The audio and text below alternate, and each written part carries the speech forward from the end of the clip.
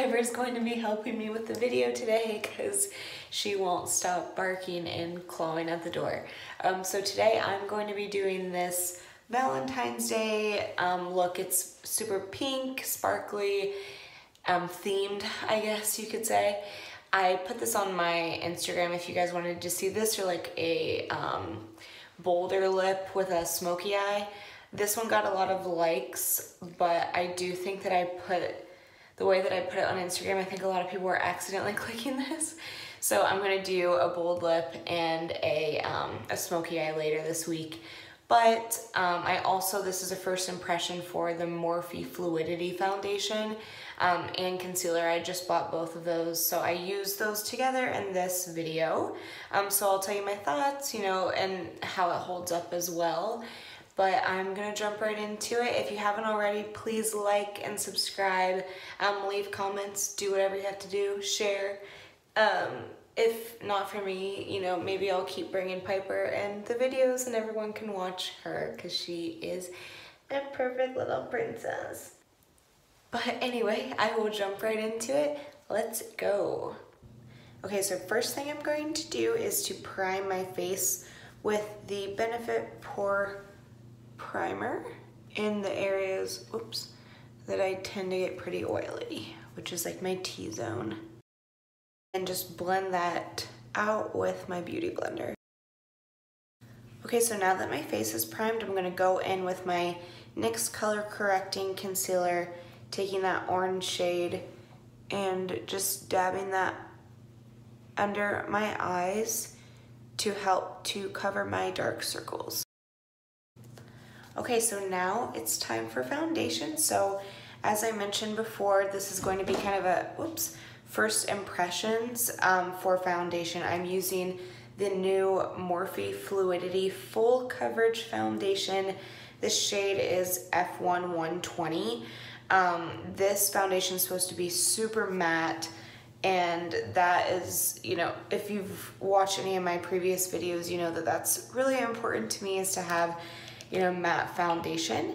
So I am very excited to try this one out. So here we go. I'm just gonna put some of that on the back of my hand.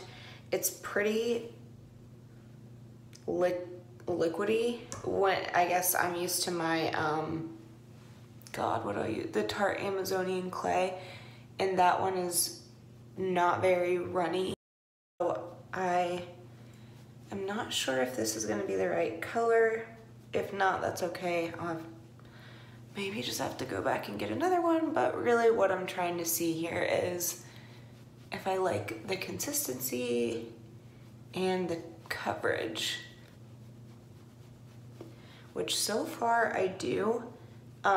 This is honestly a really full coverage foundation, and it doesn't feel like it at all. Like, although I love the Tarte Amazonian clay one, and that one doesn't feel super heavy on my face, this one feels like I literally don't have anything, which is always a plus. Okay, so first impressions, few things. Obviously this isn't so I got this color for when I haven't self-tanned. Clearly I'm a totally different color, but I've self-tanned a ton the past 2 days. So when I don't have that self-tan on, I think this is going to be a really good shade for me, just because I am so pale. But right now it looks a little bit light, that's for sure. It's a little bit difficult to see. I need to get a camera that's a little bit better, but this is very full coverage. I barely put any of that on the back of my hand, and I feel like it covered just as well as the Tarte Amazonian clay foundation does, and it doesn't feel very thick at all. But one thing I will say is my skin is super dry right now. I just got microneedling done, so I'm pretty dry because of that, and it's the winter, so it is clinging to, like, I don't know if you can see.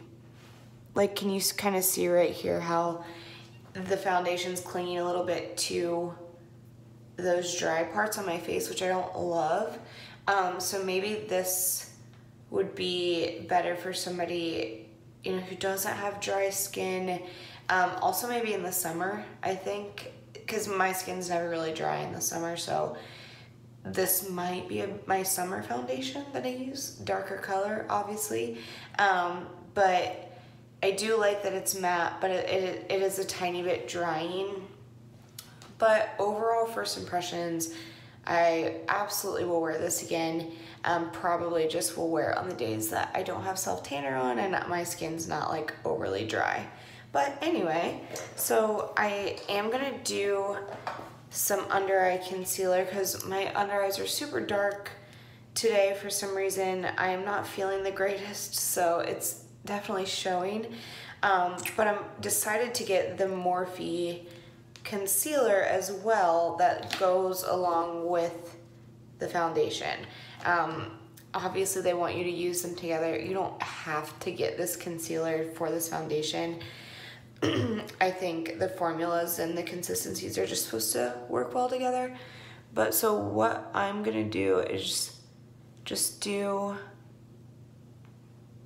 3 little dots, little triangles under my eyes.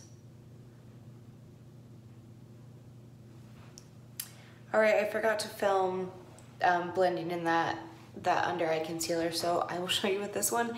Just going in with a wet beauty blender and working that product into my skin. And with this, you just do little dabbing motions. Try not to wipe.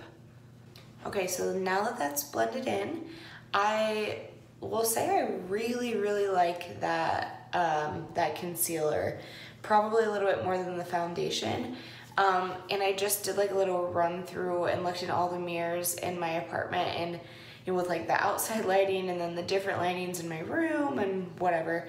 And the foundation and the concealer together look really, really nice in all of those lightings.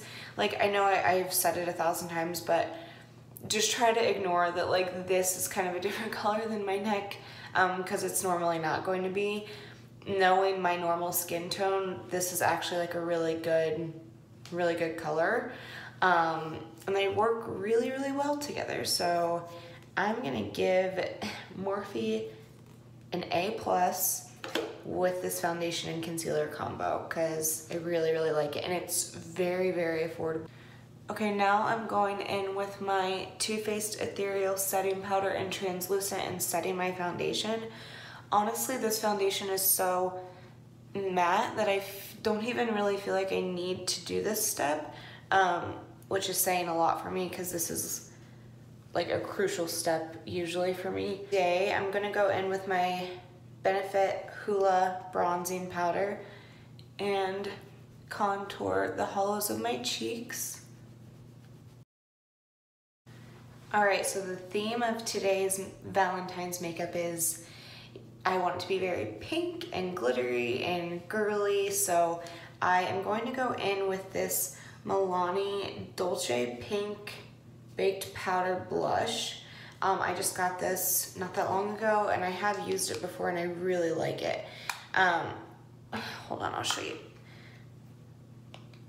So it's got a little bit of a shine to it, so I really like it for that reason. Okay, so now I'm gonna go in with my highlighter and I'm gonna do this Starburst color, which is this very pink, I don't know, it's just pink. It's like a pale pink. And apply that over my blush onto the high points of my cheeks. I know that that's what guys look for in a girl, is sparkles all over their face. Trust me on this one. Okay, so now for the fun part, we are going to do our eyes. So I'm going for like a really, obviously pink, glittery, kind of like a cut crease-ish look. So first thing I'm going to do is go in with my transition color, which I'm going to use the Morphe 350, Morphe 35M Boss Moon palette. And okay, we're gonna go in with this middle color. taking that on my really fluffy BH Cosmetics number 5 brush from the Rose Gold collection. And for your transition color, you just want to work that into your crease. But this color doesn't need to be super precise. Like, it's okay if it gets down on your lid. It's okay if it kind of goes a little bit creasy.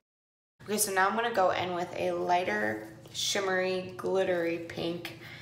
I am going to do this top one. This is the BH Cosmetics Take Me Back to Brazil Rio edition. And I'm going to take this on a flat eyeshadow brush. Okay, so I'm just going to take that color on this eyeshadow brush, hit it one time with the MAC's Fix Plus, which is just a setting powder for those who don't know, or not a setting powder, a setting spray.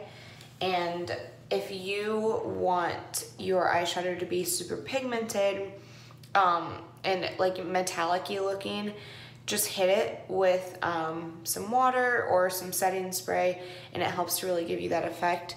So I am just going to focus this on my lid.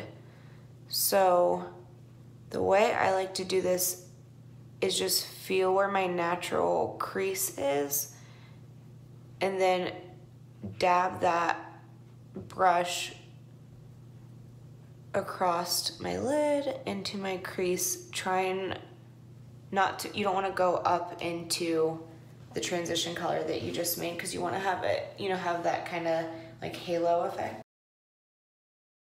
Okay, so now I'm going to go back in with that darker pink that I had used as my transition color and drag that across my bottom lash line. Okay, next I'm going to go in with this Too Faced chocolate bar, or Too Faced white chocolate bar palette. I'm going to take that Pearl Candy, it's like a very, very pigmented white, on my pinky and just pop that into my inner corner. So I'm actually going to go back in with some more highlighter. That same pink I used, take it on my finger and just run it down the bridge of my nose. Okay, so next I'm going to go in with my Tarte Tarteist mascara and just do some light mascara on my bottom lashes. Okay, so since I'm trying to keep this look really light and girly, I'm not going to do a super bold lip. I'm just going to go in with this Tarteist Glossy Lip Paint in the color Eager. And I'm not even really going to be really precise with this. I'm just going to kind of dab it all over. Okay, so this is the finished look. I hope you guys enjoyed it. Was super, super simple. If you do have any questions about how the makeup holds up, you know, the foundation, the Morphe foundation, or just any questions in general, let me know. I'm more than happy to answer them. But I will see you guys next time. Thanks for watching.